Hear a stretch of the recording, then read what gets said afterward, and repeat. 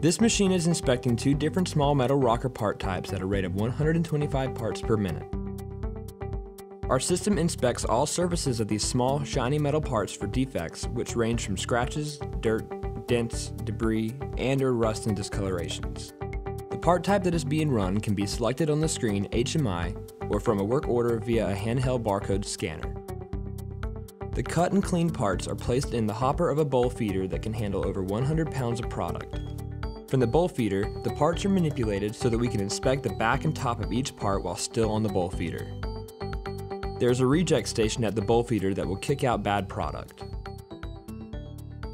The parts that pass the first two inspections move onto a narrow conveyor where we can view and inspect the sides, undercut, front and bottom surfaces of each part with reject stations after each inspection.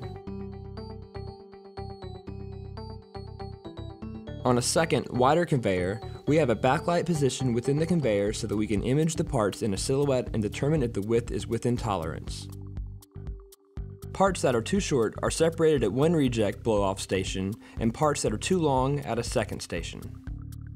Passing product then moves to a packaging conveyor that holds up to 30 minutes worth of finished product. Learn more by visiting www.integrotech.com.